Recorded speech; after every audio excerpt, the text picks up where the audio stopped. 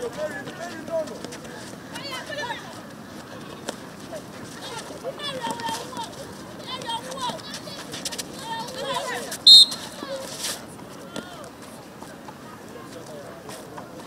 preparations, everything is going well, training is going well, and we are enjoying, and we are doing everything to our level best to make sure that we reach the level we want.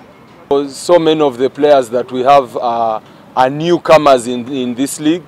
So since there are those that are more experienced than us, we expect ourselves to see the team in the mid-table, but we don't expect to be below that, because our target is at least remaining in the league for this season.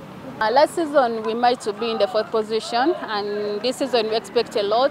We want to be in the 3rd or 2nd or 1st position. We might take the trophy, we never know.